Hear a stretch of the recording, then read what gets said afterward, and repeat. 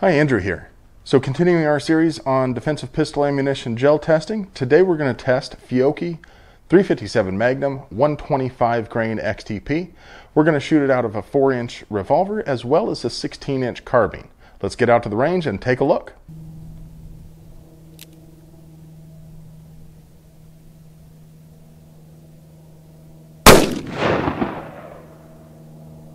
One, 4, 3, 2.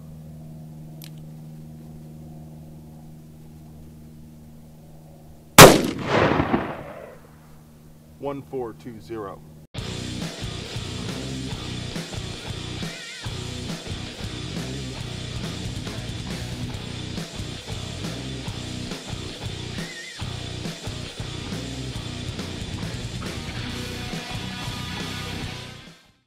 Okay, so we had near instant expansion, decent temporary stretch cavity for a pistol, a little bit of fragmentation here, here.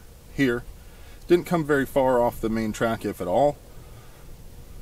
Looks like probably fairly decent retained weight, especially for an XTP. We tend to see a little bit more fragmentation off these XTPs. This is kind of neat. We almost lost this bullet right here. It stopped at 19.9 inches. The other one stopped directly between the blocks at 16.4 inches.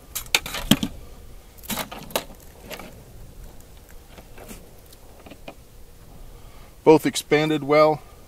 Overall, did pretty well, even if it went a little bit deep on this one. Let's see how it does with the heavy clothing.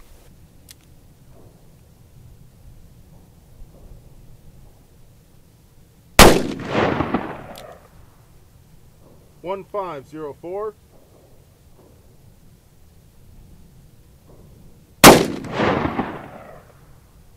1503.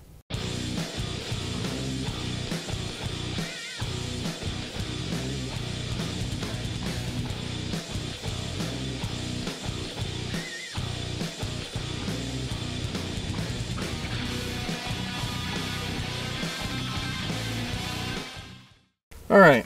So I saw someone on another YouTube channel, sorry I can't remember which one, use soft armor to back up gel blocks, and I can't believe I didn't think of that, but I stole the idea and I'm glad I did, because both of these turned sideways and exited the block.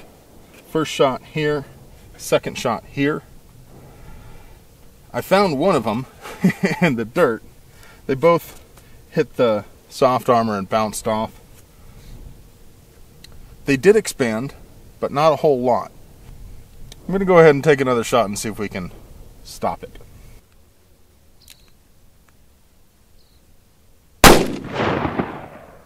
One, 5, 6, 4.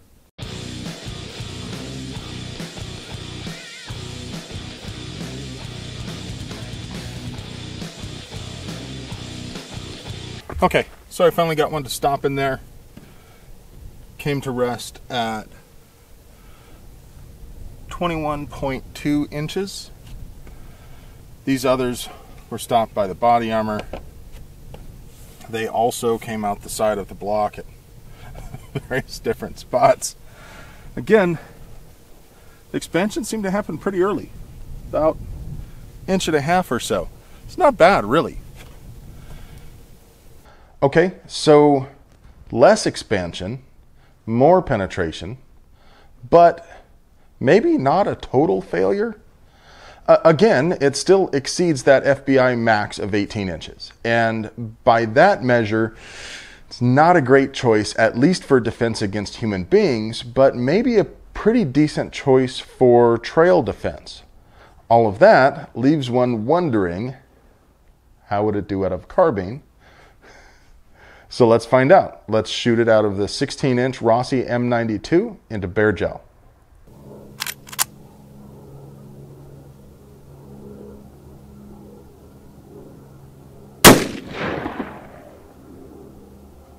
One, 6, 6, 6.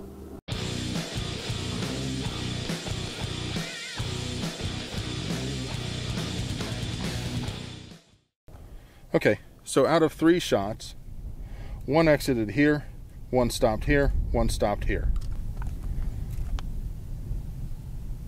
Penetration is 13.4 and 15.3 inches. You can see virtually instant expansion, lots of fragmentation that comes well off the primary track,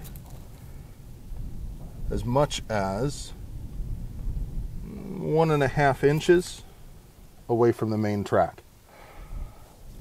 Big, huge temporary stretch cavity. Generally speaking, that would give somebody a really bad day.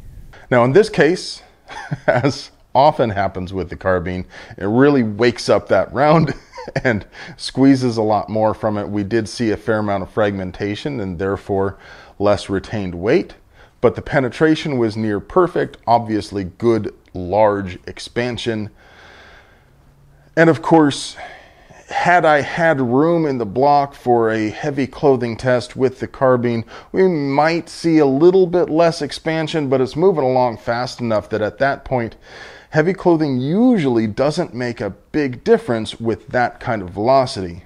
If you have any questions, if you think I got something wrong, if you just want to tell me how handsome I am, definitely leave a comment below. If you have the time, head on over and visit our sponsor Ventura.